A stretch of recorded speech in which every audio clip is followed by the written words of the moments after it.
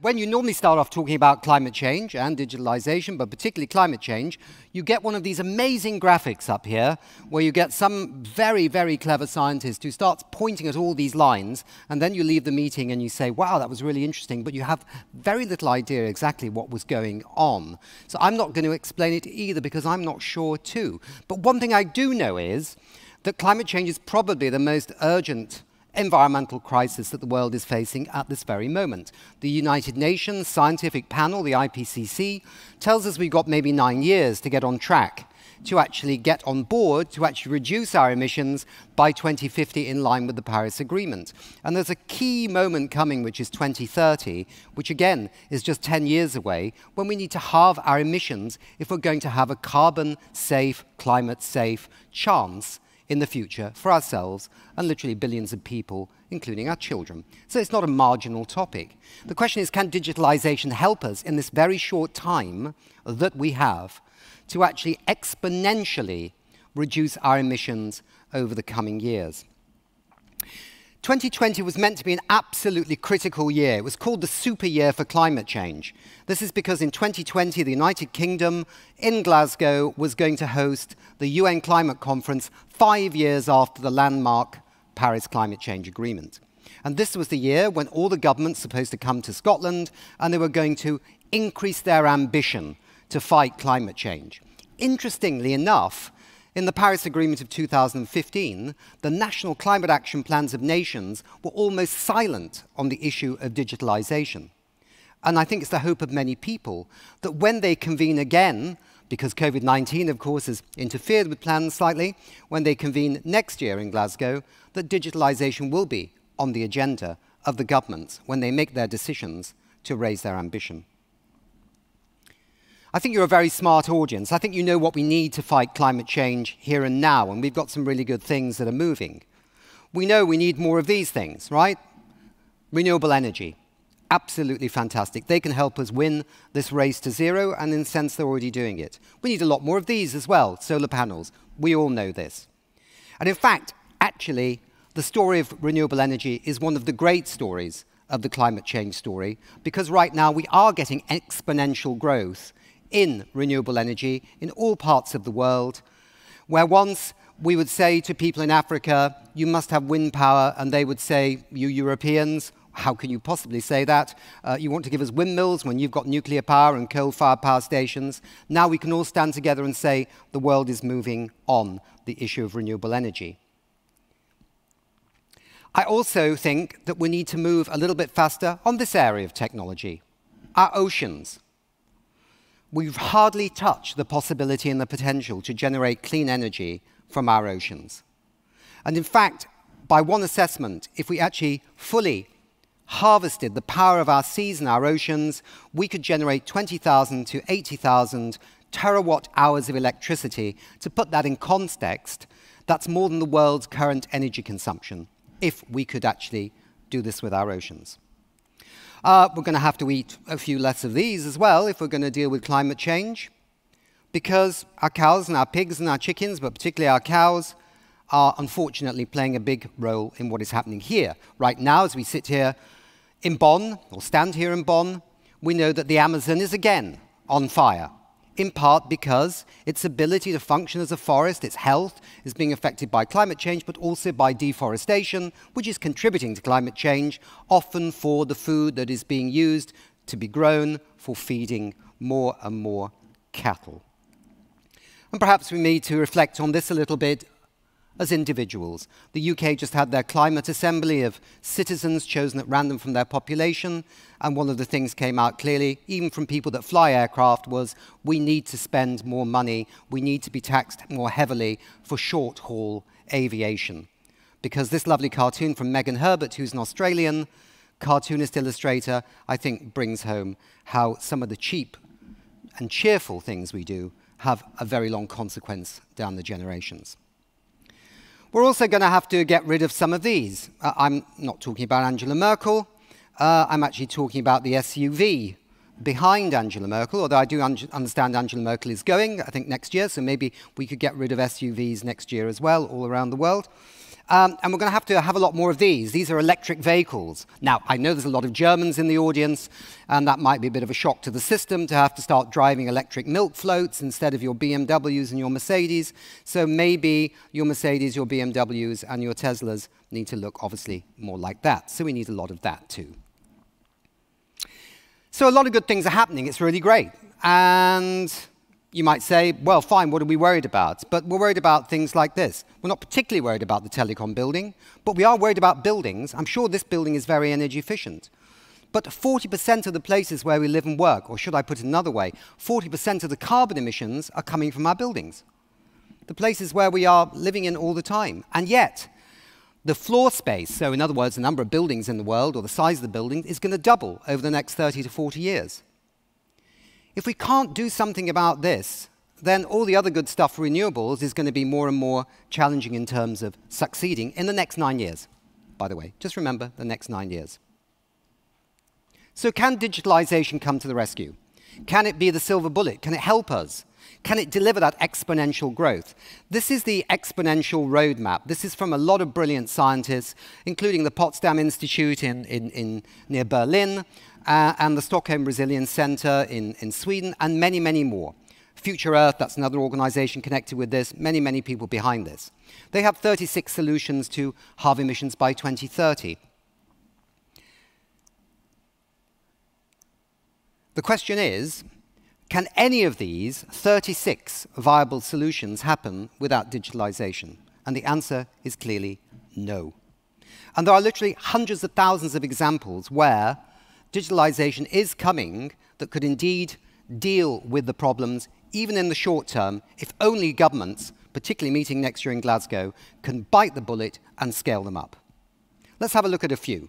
So, this is very familiar to some people, of course. Now, you know, actually renting cars, right, with their mobile phones. This is digitalization. It's still not that common across the entire world, but it's a recent development which is really shifting to a new concept of what it means to drive a motor car. It's about not owning a car. It's about car usage. If you combine that with public transport and cycling and all the other good things, walking, maybe you have an integrated transport system, as the experts like to say, but maybe you are transforming a concept of not owning things anymore, but just using things. And all the emissions that go with making things change, and also the usage of those things themselves. The Exponential Roadmap says that 95% of the time of a car is spent not going anywhere. That means a huge amount of emissions from making motor cars that don't go anywhere. That seems a bit stupid, doesn't it? I don't know. Seems stupid to me. And they suggest that if usage was the principal force behind the manufacture of motor cars, then, and this sounds incredible to me, but I've cross-checked it several times, that the fleet of cars in the world would just be 3% of what they are today. That would be over 90% of the cars taken off the road, because nobody would be buying them to own them. They would be just using them, using their smartphones in cities that have this kind of system. This looks very familiar now, doesn't it? Hey, we're all sitting around on Zoom, having a good chat. I mean, a lot of us have been doing this for a long time. I'm sure a lot of people here in the audience and outside have been doing this for a while. But for many people, it has been quite a novelty to sign up to Zoom. And this has been a great part of the digital revolution coming to so many people. But what does it also mean in terms of emissions? Well, according to the Exponential Roadmap, we would basically cut business flights by aircraft and the emissions by about 50% if we did a hell of a lot more of this, hopefully when COVID-19 is gone. And co-working hubs. I've always loved the idea of co-working hubs. I've loved the idea of villages having their town hall as a digital co-working hub where you don't have to travel and commute long distances and where you can just walk the kids to school and then go into your office, which is a co-working hub. If these became more common, then the evidence from the Exponential Roadmap is that basically emissions of up to 60% could be reduced in terms of commuting. I do some work for something called the Alliance to End Plastic Waste. It's a big industry initiative to get rid of plastic waste, as it says, mainly in the oceans, because that's where most of it turns up. And of course, plastic is made from oil, which contributes to climate change. Can digital technologies help with this issue? Well, certainly now it's growing. In Southeast Asia, for example, they've got drones with artificial intelligence cameras that can tell you if a big, massive something sitting on a riverbank is mud or is plastic. And then these drones send a signal back to the local authority or whoever is responsible so they can get there before the heavy rains come and wash those plastics into the river system and out to the sea. There's also new systems coming along through digitalization, which is allowing some of the poorest people in the world, the waste pickers of some of our developing countries, who get on their mobile phone a signal that there is a company over there wants to recycle this kind of plastic right now and will pay a good price. And so they're making more money and not wasting their time collecting plastics that nobody wants. It's helping them and their families and their lives. Another good side of digitalization. The Smarter 2030 report, and Deutsche Telekom had a hand in this with many, many telecoms companies, looked at the whole issue of digitalization about, I suppose, 3 or 4 years ago. They said that, for example, if we could link weather forecasting to mobile phones of farmers, particularly in developing countries where they got up-to-date weather forecasts through digitalization, this could boost yields of agriculture, food, by 30%, reducing the pressure on cutting down our forests. And the UN Environment Programme, another great thinker in this area, has looked at buildings. Do you know that most steel in buildings, that we put 20 to 30% more steel in buildings than we need when we build them? How crazy is that, right? That's a waste of steel. It's a waste of energy making steel, because steel requires a lot of energy to make it, normally fossil fuels, unless, of course, the Swedes get good and use hydrogen. And apparently, with artificial intelligence, there are ways of designing out this wastage of materials in big structures, but also in small ones too. Digitalization could help here as well. And of course, what about the home gadgets, right? Why do we all have television sets, and why do we have all these radios and gadgets and things like that when this baby can actually manage the entire thing? This can be your entertainment center. Why would we make all these gadgets that have emissions associated with their manufacture and problems with their disposal when we could have something like this, which would actually change the dynamics and the emission profiles? And what about democracy? We've heard a bit about democracy. Sweden is using digitalization very constructively for holding themselves as a government to account by allowing citizens to actually monitor their plan to be a carbon neutral country by 2045. But this is the rub, isn't it? Because that knife, buttering some very nice German bread with hopefully bio butter, that knife can also be doing good jobs like that, but that knife can be doing things like this, right? Pointy, sharp things can harm you. There is two sides to this equation, and the digitalization equation has two sides to it too. We know that a lot of the social media channels have algorithms. We know that we are the product. We are the product. That's why we get all these free phone calls and we can post all our pictures and photos, because we are the product. And these algorithms want us to know, what do we want? What do we want? They seem to want this. They're a bit curious that climate change might be bullshit. Well, let's give them more of that. Let's really tell them it's bullshit. This is creating climate skepticism, which is not helping governments and not helping society. And they are reinforcing prejudices on many fronts, but including on climate change. There's a lot of scientific papers out on this. You only have to read them. And then what about this baby? Okay, we love Amazon, right? You can get all your books you want on Amazon. It's fantastic. But are digital services like this turning us into super consumers, where the footprint of humanity from overconsumption will go through the roof, and the chance of dealing with climate change in the next 9 years becomes ever more invisible? This is a paper from the final bit of that Exponential Roadmap.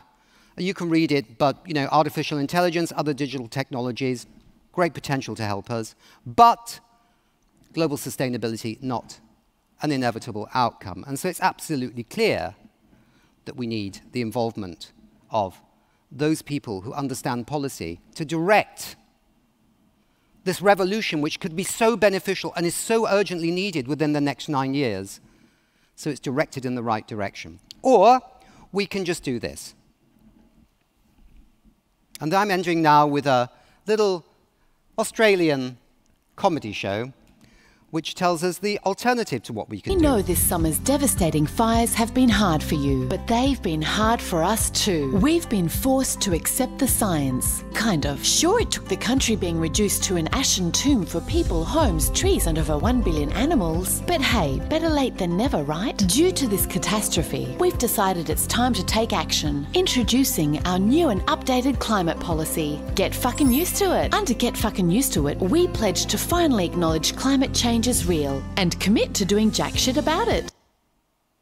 And clearly we can't do that. So let's embrace digitalization, but at the same time, be very careful how it's directed so we maximize its benefits. Thank you.